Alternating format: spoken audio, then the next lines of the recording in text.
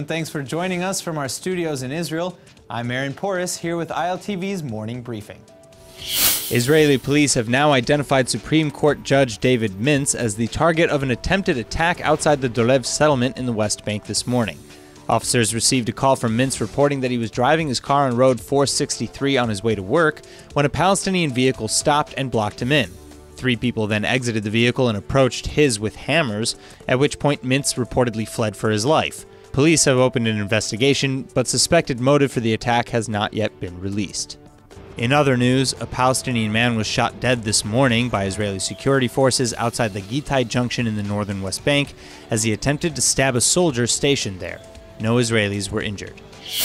Following yet another weekend of continued Palestinian violence along the Gaza border, the Israeli Security Cabinet issued harsh warnings on Sunday to the Hamas terror organization governing the Strip.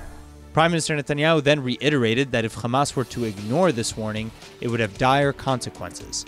Defense Minister Lieberman similarly cautioned that Israel has exhausted all existing options in dealing with Hamas over the last months, including once again halting scheduled fuel shipments to the Strip last weekend in response to the violence. Hamas has been organizing thousands along the Israel-Gaza security barrier on a regular basis as part of the March of Return protests that began last March. Palestinian rioters along the border burned tires, set off explosives, throw grenades and stones and Molotov cocktails, and otherwise destroy or infiltrate the security barrier with the intent to attack Israelis. Incendiary kites and balloons have been especially costly, as thousands of acres of farmland and nature reserves in southern Israel have been lost. Just yesterday, Palestinians sparked at least 4 fires near the border with these devices.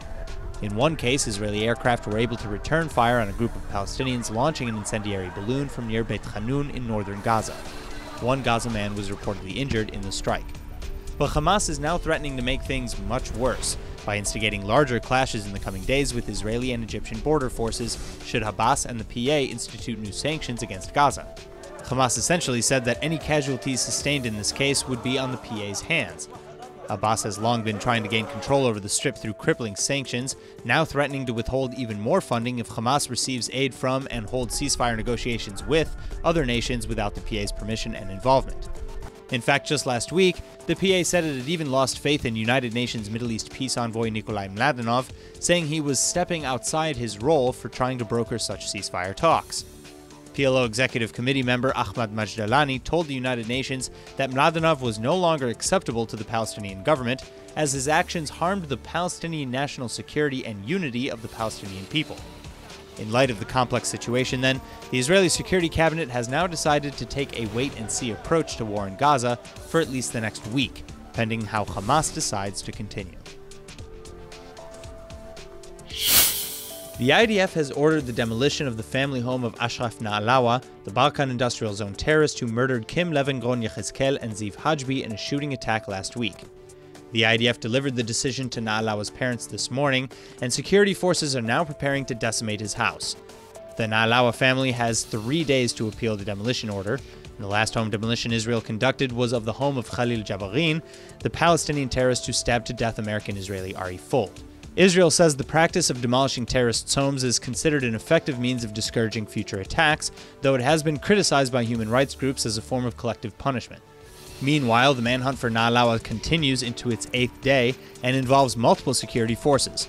The Border Police's Counter-Terrorism Special Unit Yamam, the Elite of Divan Unit, the Lotar Counter-Terrorism Unit, and the IDF Oketz Unit, as well as Shin Bet Forces, Central Command, and West Bank Brigade soldiers are all participating in the manhunt. Naalawa is believed to be armed and preparing to engage soldiers when finally found, as security officials obtained an alleged suicide note prior to last week's attack. The IDF and Shin Bet have also arrested and interrogated several other Palestinian suspects that they believe aided Naalawa in either his attack or escape. Arrests included Naalawa's sister and brother, but charges against them have not yet been made public. Naalawa arrived to his workplace in the BARKAN industrial zone last Sunday morning and entered the offices of the Alon Group factory armed with an illegal submachine gun. He then shot dead his 2 victims and injured another before making his escape. After being downed last week for maintenance, the Israeli Air Force has now returned its fleet of F-35 stealth fighters to full service. The entire Israeli fleet of American-made fighters was taken out of commission last Thursday after a United States Marine Corps F-35B crashed in South Carolina last month. The reported cause of the crash was a defective fuel line, and so even though Israel doesn't even have that same model of F-35, the planes were taken in for thorough checks to the engine and fuel lines to prevent the same issues. The British and American forces made similar actions after the plane came down, a first for the advanced aircraft. But the return to full service couldn't have come at a better time too, as the Air Force gears up this morning at the Stedov military base in Tel Aviv for a massive Air Force drill.